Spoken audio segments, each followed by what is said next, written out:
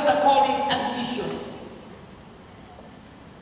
Mahalaga po yung misyon, hindi yung komisyon.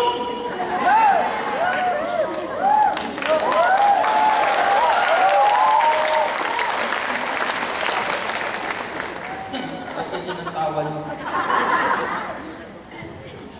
Mahalaga po yung misyon. So ano po nangyari? So talaga po, malat na, pero tinan niyo po, dumating po yung baha. Yung mga tao, they ignored the word of God, they ignored Noah, hindi nila pinansin ang mabuting balita.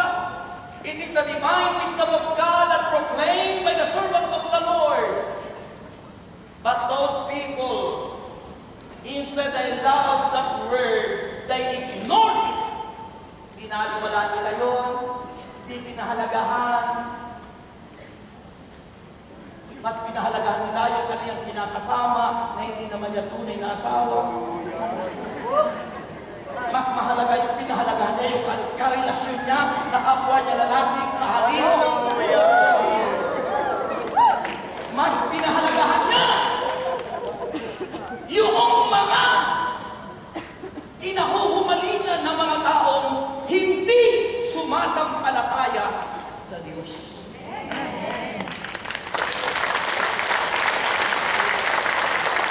Nakasulat po sa Galatians chapter 5 verse 9. It is the last of the flesh. Hindi yan naman kakailangan pitan laman pangalan niya. At maraming Kristiyano akong kilala, Kristiyano kuno, pero nangangalan niya. Hindi po tayo umuhusga, but I only told it and declare it because the truth will set you free, brothers and sisters.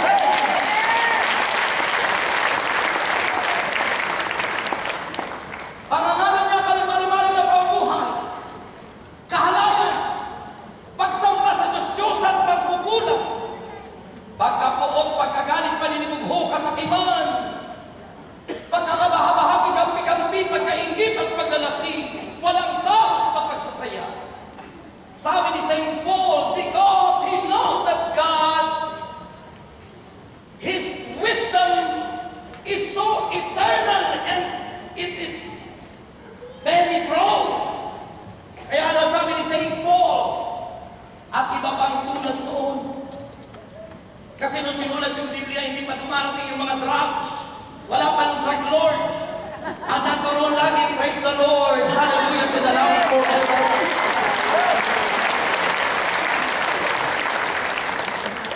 Yung mga pumalakpak yan, mga praise the Lord yan. Yan mga drug lords.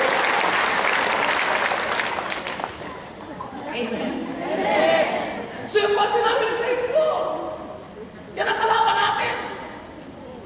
At nadidesis tayo, it because di natin pinahalagahan at inibig ang salita ng Diyos. Di natin pinahalagahan ang presensya ng Diyos, which is the Holy Spirit. Amen. He is the great teacher. He is our counselor. He is our guidance. He guides us every day, every hour, every minute. But we always ignore it. Binabaliwala. Because wala po yung pinakamatinding root word. It is love.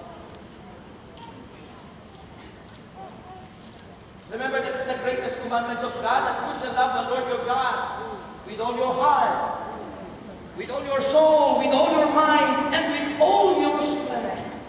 You shall love the Lord with all your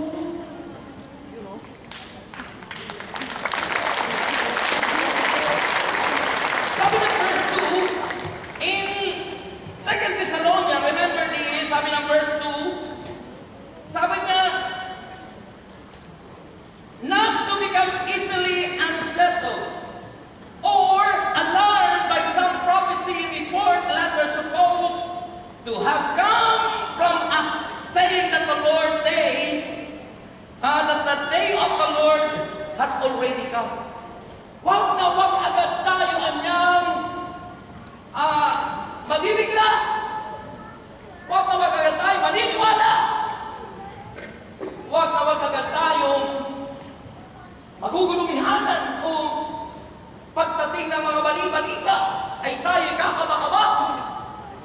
natin alam ang ating ginagawa. Samantalang ating palang pag-aaralan bukas ang earthquake drill.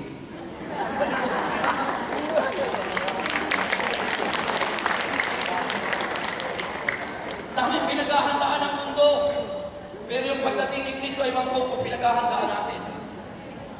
Mga kapatid, kaya ano sabi ng Bible, not to become easily unsettled or alarmed. Why? Because of what the false teacher were saying about the day of the Lord.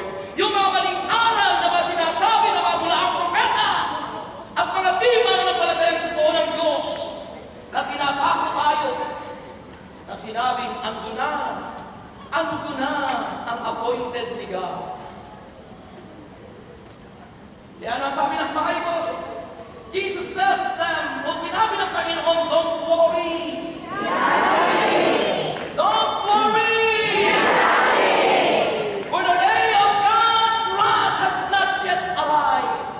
Sabi ko, mga kapatid, bakit matatakot ang mga taong kasama natin ng Diyos if you love the presence or divine presence of God? Kung tayo nagmamahal sa presensya ng Diyos na lagi kang presente sa fellowship, bakit ka kakabahan? Bakit ka matatakot? Bakit ka matatakot? Bakit ka matabalisa?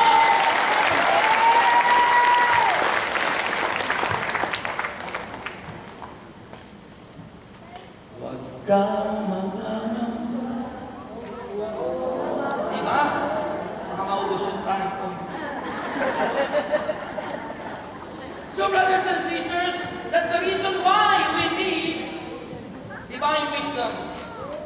That's the reason why we need divine presence. That's the reason why we need divine anointing. Dahil may mga pangyayaring pag nagaganap na ngayon, sinabi nga sa ating reading, unti-unti nang kumikilos siya. Ano ang sabi ng ating reading? Huwag tayong panininglang, huwag tayong patidisig, huwag tayong padadaya, at ang tao'y di madadaya kung tayo'y lubog sa presensya ng Diyos. Kung tayo'y lubog sa ating Panginoon Jesucristo. Grabe talaga. Amen? Kaya, mga kapatid, kailangan po nito na matutunan natin. Sabi nga, ang Tuesday ay Bible study. It is discipleship. Eh baka mamaya tayo pang disipulo, kakaba-kaba. At tayo pa magdi-discourage sa mga tao para sumampalataya sa Diyos.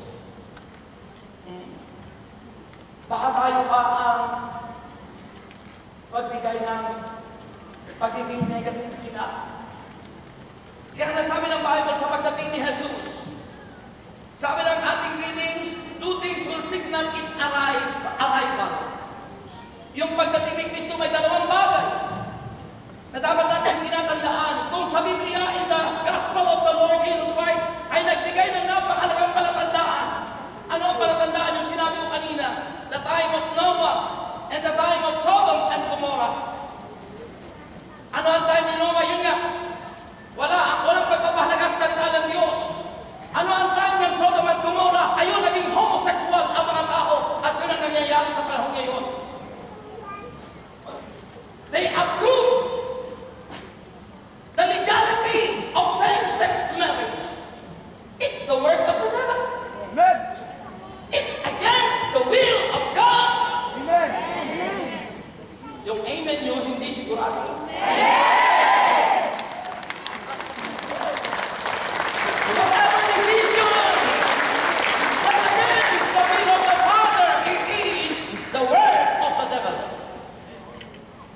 If you love the truth and nothing but the truth, because the truth is always truth. It is a lie. Sapagat ang kasinungalingan ay sa demonyo. Sabi ng John 8:31-32, kung patuloy niya kayong susunod sa aking aral, remember the teaching of the Lord Jesus Christ. Kung patuloy niya kayong susunod sa aking aral, tunay na kayong malalagad ko, sabi ni Jesus. In other words, may tunay na alagad si Jesus, mga taong nagmamahal sa kanyang salita, mga taong nagmamahal sa kanyang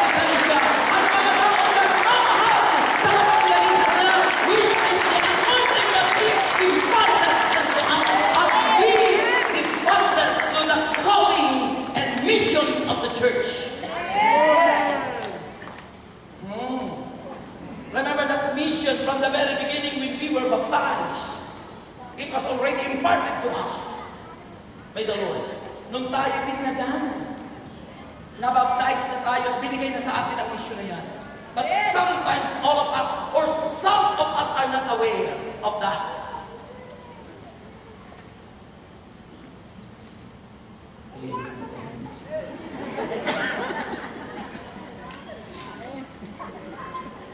Amen.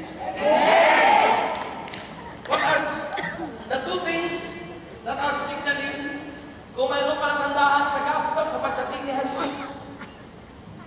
Sa pangyayaring hindi mararanas ni Lord ang mga puot ng Diyos ay mayroon ding signal o tanda para tayo mag-ready at di tayo mapahamak on that time. Alam mo, sa Protestant, ang tawag yan ay rapture. Sa ating parousia, in a Catholic terms, parousia, yung pag-agaw ng Diyos sa atin. Dahil kung paanong si Noah ang nangaral ng salita ng Diyos, hindi pinaranas ni Yahweh na magdanas ng buo ng Diyos si Noah at ang kanyang pamilya sapagkat ayaw ng Diyos ay maranas ang kanyang buo sa taong ama na nagmamahal sa kanya. Kaya ang ginawa, ang family ni Noah nilagay sa daong, and that daong representing our fellowship. It's most important, it represents the church.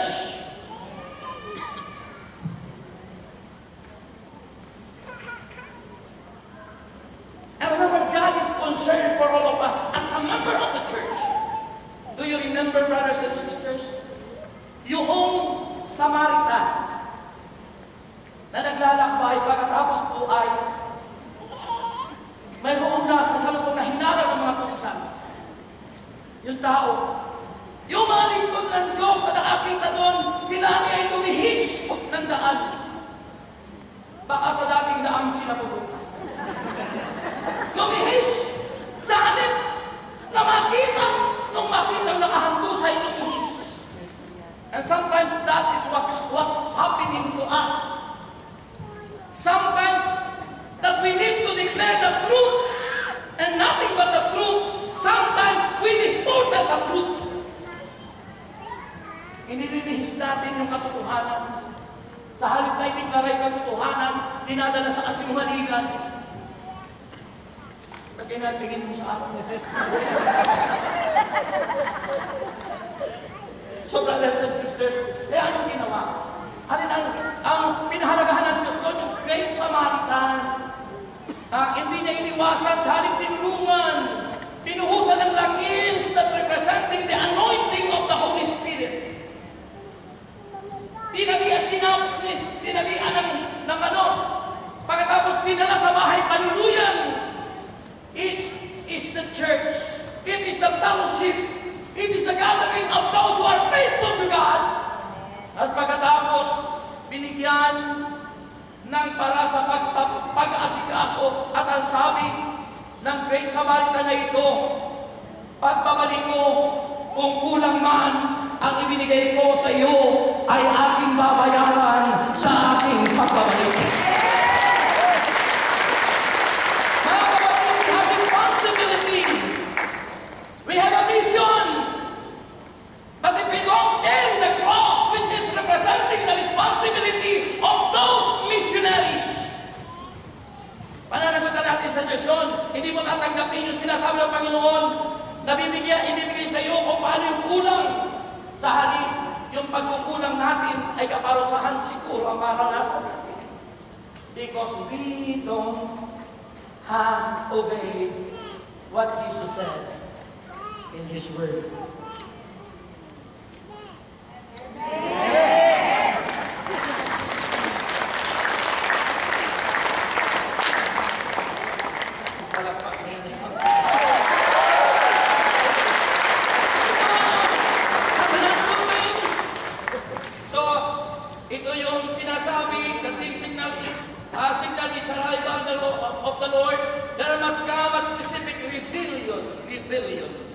Pag sinabi po rebellion, apostasy. And remember, what is apostasy? Sabi po, apostasya, apostasy, rebellion, pagtalikod o paghiwalay. O di pagsampalataya sa Diyos. Pag tayo hiwalay sa Diyos at di natin tinanggap ang Diyos, we are anti-Christ. And that represents the man of lawlessness. Yung mga anti-Kristo, nahawakan tayo. So ano sabi ng Bible? Sa rebellion, mga kapatid, o apostasy, mayroon pong dalawang tinutukoy po dito. Ito'y natutunan ko sa College of Divine Wisdom. And I share to you, to all of you. Sabi po ng Bible, in rebellion or apostasy, first is theological apostasy. Ano po ang ibig sabihin ng theological apostasy? It is the rejection of all of the original teaching of the Christ and the apostles. Mga taong mananampalataya kuno, pero hindi tinatanggap ang turo ni Kristo. Bakit ang paniwala nila kay Kristo? Si Kristo yung tao lang. Si Kristo yung propeta lang. Si Kristo yung Diyos. Yun ang aral nila. Rejection. Sabi ron, hindi lamang ang turo ni Kristo, but even the teaching of the apostles. Tandaan po natin ang ating simbahan ay nakapundasyon sa turo ni Kristo at sa turo ng mga apostol. Amen? Amen. One Holy Catholic Apostolic Church. It is the Catholic Church, mga kapatid. Catholic because it is universal, and Catholic because it is for all. And no one is for all, only Christ Jesus, He is for all. That's why Jesus Christ is Catholic. Jesus Christ is universal, and the universal one is Jesus, and the other term for universal is Catholic. It means Jesus is Catholic. Amen. Hindi natin tayo mahiya.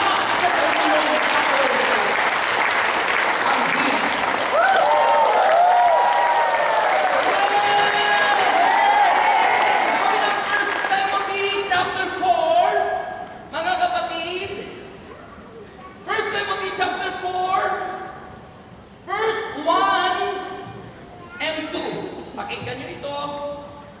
O malapit na ang oras. Some of the Spirit clearly says that in the later times, ngayon na nga ito, later time, some will abandon the faith. Iiwanan nila ang tunay na pananampalataya and follow deceiving spirits and things taught by demons. Iaabandon nila, babaliwalain nila ang tunay na turo ni Kristo. Sa mga huling araw, yan ang sinasabing mangyayari at nangyayari na ngayon. At ano ang sinasabi? Darating ang panahon, sila'y manimiglang deceiving spirit.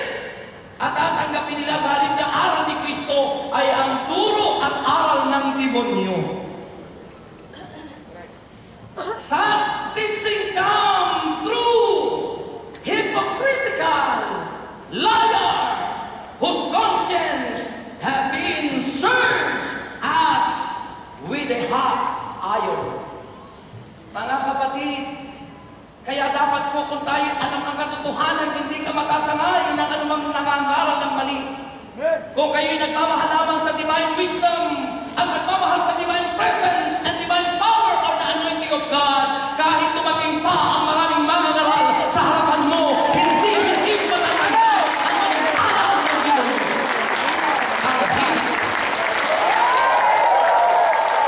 You will remain firm like a big rock, because the rock of our salvation is Jesus Christ. Matutulad ka ng isang taong nagtayo ng bahay sa isang bako na kahit tumaan ang maraming bagyo at lindol, hindi natinag at hindi nawasak ang bahay. Yan ang simbolo at yan ang ibig sabihin ng pananampalataya ng mga taong nagmamahal sa divine wisdom, divine presence, and divine honor. Ang hina.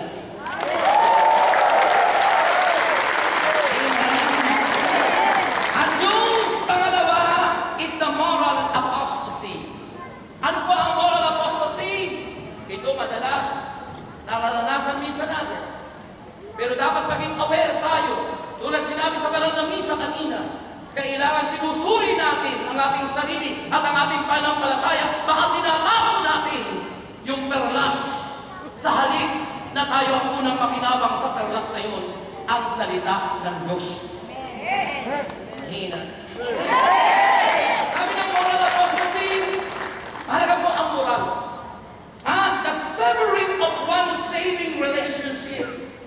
In other words, kapag moral apostasy, yung pagpaniwala po natin sa tunay na ganap at na relasyon natin kay Kristo, the severing of one saving relationship with Christ and returning to sin and immorality. Sa halip na pahalagahan ang relasyon kay Kristo, immoralidad ang pinahahalagahan. Immorality. Sabi po yan sa Isaiah 29 verse 13. Ano ang sabi ng Isaiah? Ito ang sabi ng Isaiah. Sulat o aklat ni Propeta Isaiah, chapter 29, verse 13. Ito ang sabi ng Biblia, mga kapatid ko kay Kristo. The Lord says, "These people come near to me with their mouth and honor me with their lips, but their hearts are far from me. Their worship of me is made up only of rules taught by men. Therefore, once more I will astound these people with wonder upon wonder. The wisdom of the wise will perish. The intelligence of the intelligent will vanish." Mga kapatid, inulit sa Gospel ni Matthew at ni Mark na tayo minsan sa ating pagsambay pakunwari lamang, ang ating pagsambay pakunwari lamang, nagpapatunay lamang na hindi natin ganap na minamahal ang divine wisdom, divine presence, and divine anointing of God. Purihin ko. Ang hiling.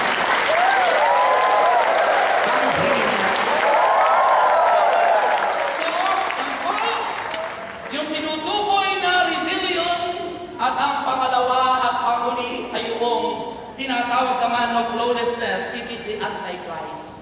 Kaya sinasabi ko mahalaga ang divine wisdom, divine presence and anointing of God para pagdating itong mga taong mga bagay na ito ay di tayo malinlang. Hindi tayo maluko. At hindi tayo na mailayo sa tunay na Diyos. Mga kapatid, sinasabi yan ng 2 Thessalonians sa ating binasa, it is the man of lawlessness. Ano ang sinasabi, mga kapatid kay Kristo? Kapag lumitaw ito, ano ang tagay ng kapangyarihan? Kapangyarihan ni Satanas. At ang kanyang gagawin ay lahat ay counterfeit. Kung sabihin po, tatapatan niya kung ano ang ginagawa ng Diyos, ay gagayahin niya. Gagayahin niya ang himala. Gagayahin niya ang mga kahanga-hanga. Pero lahat yan ay fake at hindi totoo. Bakit? Iisa lang ang totoo, ang gawa ni Jesus. Iisa lang ang totoo si Jesus. Iisa lang ang katotohanan, ang Panginoon. Amen? Now, my question is this. So what we need to do? Ano po ang dapat natin gawin? Kasi kunti na lang yung oras natin. We shorten it. Paiksigin natin. Ano ang dapat po natin gawin? Sabihin niyo, Brother Rex. Ano nga ba?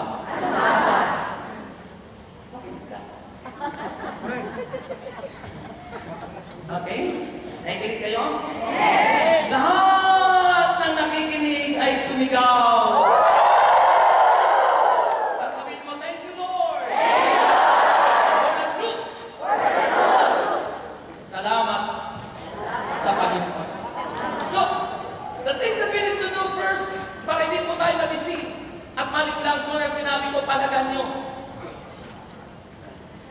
Ang divine wisdom, which is the word of God. Pahalagahan niyo ang divine presence, ang presensya ng Diyos, the Holy Spirit. Pahalagahan niyo ang anointing, which is the power of God. Kasi kung wala kang power na hindi ko pinahalagahan, pagdating ng diablong yan, paano ka magkipaglaban? Sabi ng Ephesians chapter 6, ang kalaban natin hindi mga tao, kundi hukbong spiritual sa impapawid. It is spiritual warfare. Remember that from the very beginning that we accepted Christ, ang demonyo po, ang kalaban niya ay tayong mga tumanggap kay Kristo, sapagkat si Kristo yung kamay nilawanan na nila, ngunit hindi sila nagwagi. Kaya tayong si Kristo yung nasa puso natin, tayo ang tinutugis ng demonyo. Now, kung tinutugis tayo ng demonyo, we are in spiritual warfare. Ngayon, kung hindi mo pinahalagahan ang divine power, how can you cast out the demon? How can you war it? Paano ka makikipaglaban dyan? Mga kapatid, that's why it's very important, mahalaga. So ano dapat natin gawin? Verse number 1. Number 1, hoy, number 1. Sabi ng Bible, we saturate our minds and heart with the divine wisdom of God. It is the word of the Lord. Hayaan natin ang ating isipan, puso, tuong pagkatao natin ay masaturate o mapuspus tayo, mapuno tayo ng salita ng Diyos. Kaya sabi ni Diyos, sa Diyos chapter 1 verse 8, sabi niya, huwag mo kanilita ang basahin ng aklat na yun. Dinitinin mo yung araw at gabi. Every day, every night, we need to meditate this book. Night and day. Hindi sinabi ng Bible that every day and every day you need to meditate Facebook. Hindi sinabi ng Biblia, madalas tayo nanininglang ng demonyo, nauubos ang oras sa kami Facebook natin. Hindi ko sinasabi masama yan, ngunit we need to budget and we need to focus our first priority. Our first priority is the Word of God.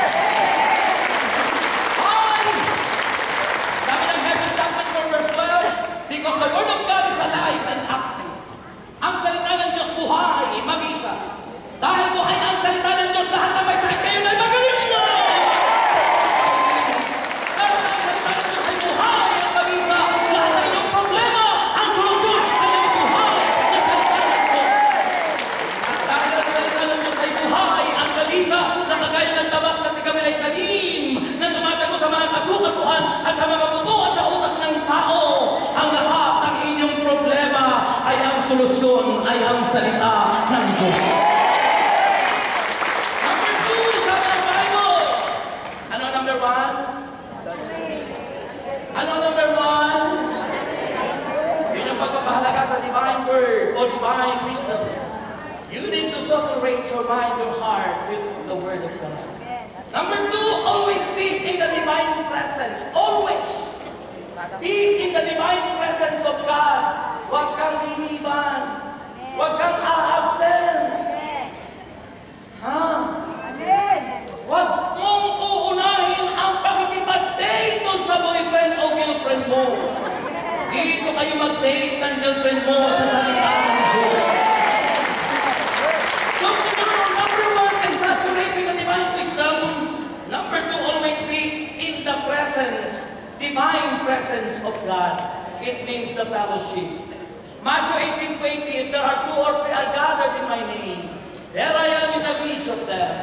Kapag anyamang dalawa, o higit sa 2 tao nagkakapikon sa aking pangalan, ako ay naroroon sa kanila.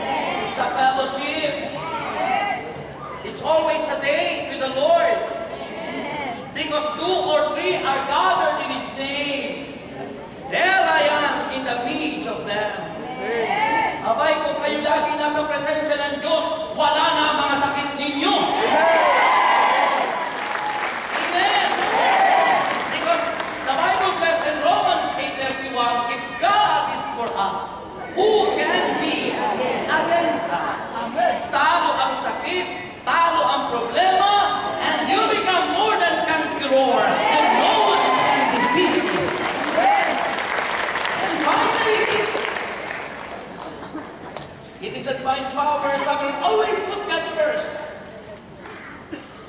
in your life and in all you do. Unahin mo ang Diyos sa iyong buhay at sa lahat ng iyong gagawin. The verse in the Bible is Proverbs chapter 16 verse 3. Sabi po doon, commit to the Lord whatever you do and your plans will succeed. Yung plano natin ay magtatagumpay. Lately, sabi ko nga po, nagtagumpay na ako muli. Sipin mo yung Amerika kong apelido, narating ko na. It's a great thing to praise the Lord.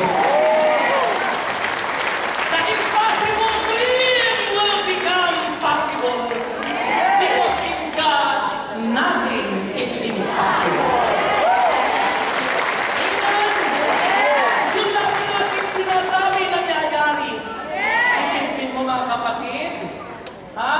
Ang ginastos ko lang, 10,000 sa visa namin.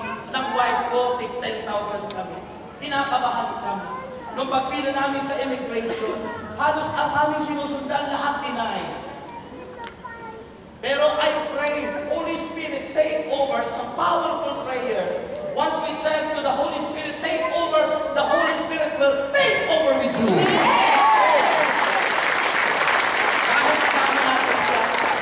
The presence of Jesus is there, seated at the right hand of the Father.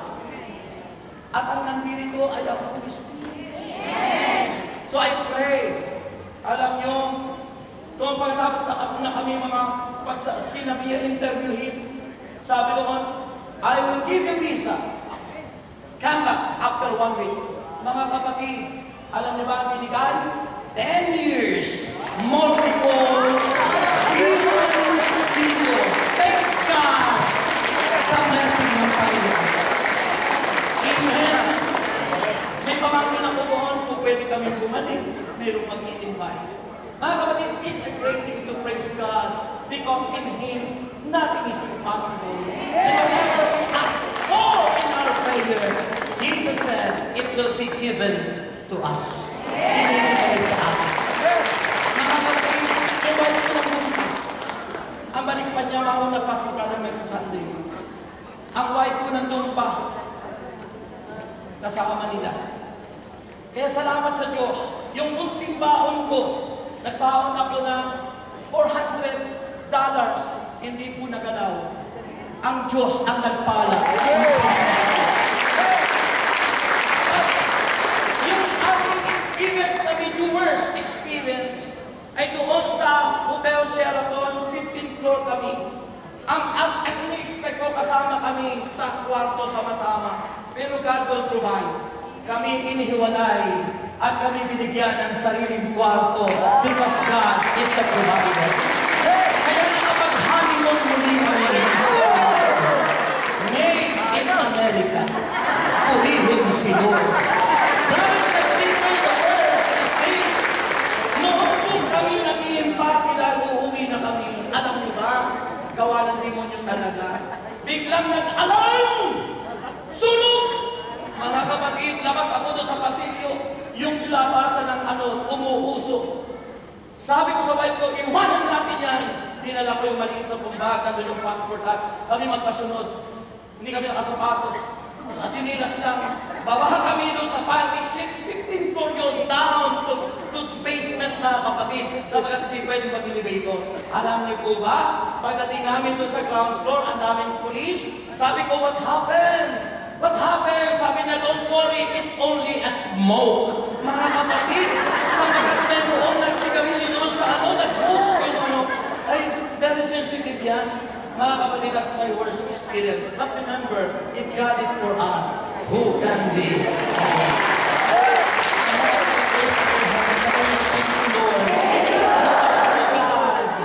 You are more than enough that you can supply all our needs. Whatever we ask for in my prayer, it is your promise that it will be given to me.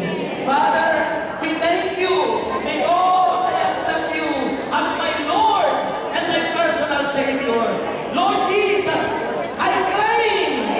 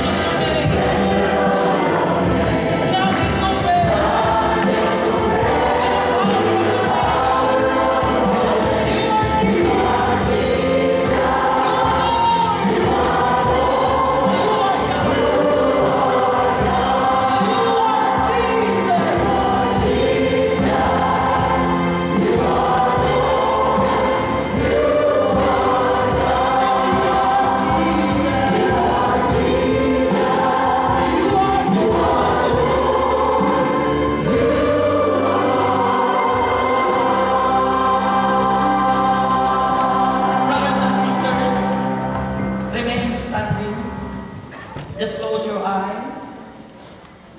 Just raise up your hands and claim the power. Claim the anointing. Claim that divine wisdom. It is Jesus, that from the very beginning, He is the Word. The Word that came from God. And that Word is God. Remember, He is here in our midst. He's doing something good in your life. May ginagawa siya. May ginagawa siya. Hallelujah. Let your glory fill this place. Let your praises fill our heart. Let it vessel up for unto you the sacrifice of praise. And you alone are holy.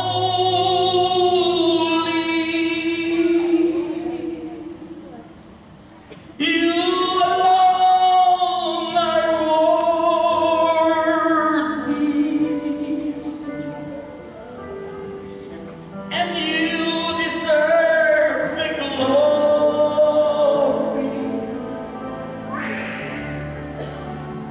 Jesus, you alone. Healing is now moving. And you alone are holy.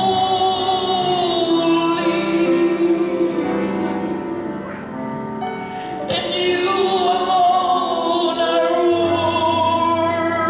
worthy.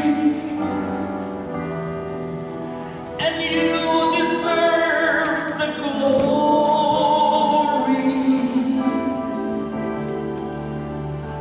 Jesus, you alone.